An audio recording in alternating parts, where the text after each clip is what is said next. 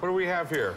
It's a 1913 blueprint copy machine by the CF Peace Company in Chicago, Illinois.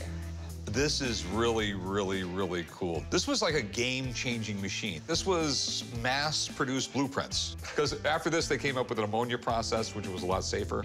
But your plans always smelled like ammonia. Do you remember those? Yeah, I do, actually. Yeah, so you're old as me. I'm coming in today to try to sell my 1913 blueprint copy machine. I want to sell the blueprint machine because my wife doesn't like it in our front room of her house. She said it doesn't match the furniture. I told her to get new furniture, but she's not having that. It's a really neat system. I really dig it. It was finally a way for people to make inexpensive blueprints. You know, you'd have your trace paper across the front here, and then you'd have your chemically treated paper over it. Then you'd roll that close. Okay, that didn't work. Oh, great. It rolls close. And that would pull it against there, and then it would blast the light on it.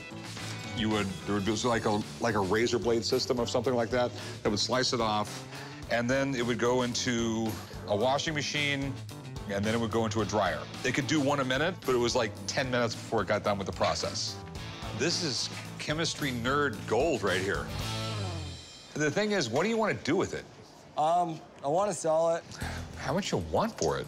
Well, the only other one I've seen went for $18,000, so I was thinking $12,000.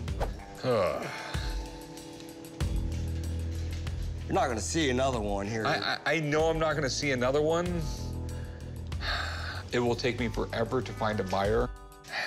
I mean, I'd give you $1,000 for it, dude, but I mean, that's what I'd do. I mean, I just don't know when it'll sell or if it'll sell.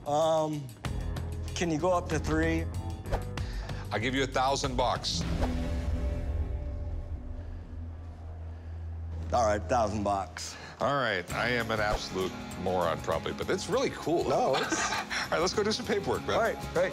Settling on $1,000 for the blueprint machine just because I don't want to have to take it home, and I don't want to have to listen to my wife after I do take it home.